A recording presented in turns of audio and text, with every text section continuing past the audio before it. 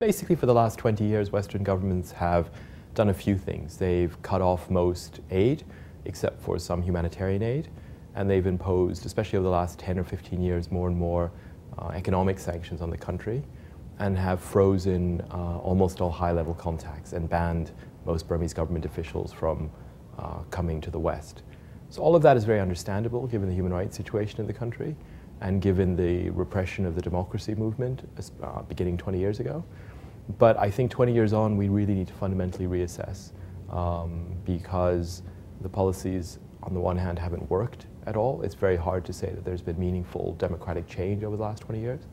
And I think one can argue that in some ways sanctions have been incredibly counterproductive.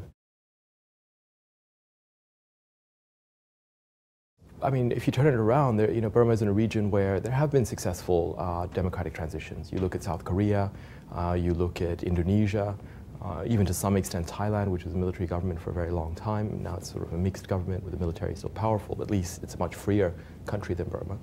None of these democratic transitions happened as a result of sanctions and isolation and attempts at diplomacy. They all happened basically on their own.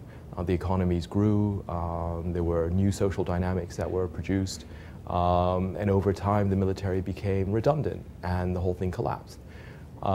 It's hard to predict the future, but I'm very, my gut feeling is that if we actually treated Burma more as a normal country, the way we treated Indonesia in the early 90s, I don't think the military regime would last more than 5 years.